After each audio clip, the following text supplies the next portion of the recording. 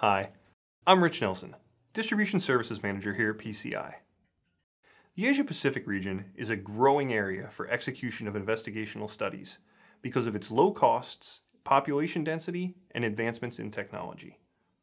Executing studies in this region does warrant consideration because of the unique requirements of each country. These requirements may significantly impact the timeliness and logistics of your study. The region features rapidly developing economies and healthcare infrastructures, and also one of the largest populations in the world. The area features cities that have significant densities, which are ideal for study administration. Further supporting growth is the region's member countries who are actively working to accelerate both the approval of clinical studies in those countries, as well as easing the importation processes for your trial materials.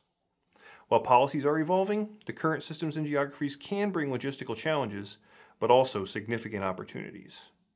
For more information about administering your studies in the Asia-Pacific countries, please visit us at pciservices.com. PCI,